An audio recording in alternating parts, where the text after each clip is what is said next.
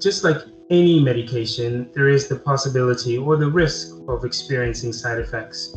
Many of the side effects that are associated with the COVID-19 vaccine are very, very minor and include just the sore arm or maybe a headache or maybe just feeling a bit under the weather for a few days, but no serious or long-term side effects have been noted with the COVID-19 vaccine. I've had my COVID-19 vaccine, and the only two side effects that I had were mild nausea, which was very transient, only lasted a few minutes, and I had the sore arm, which only lasted the afternoon. I was able to work right through having my vaccine. I had my vaccine early that morning, and I worked right throughout the day for a 13-hour shift without any problem.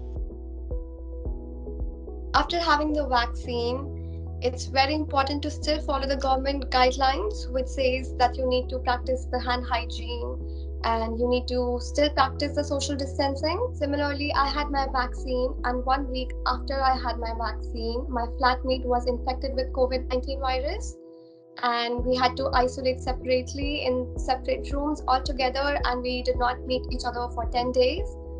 So it did give me protection because I didn't catch the virus. So overall it provides you immunity, but it does not give you 100% protection against the virus. So it's better for you to maintain all the government guidelines and follow social distancing.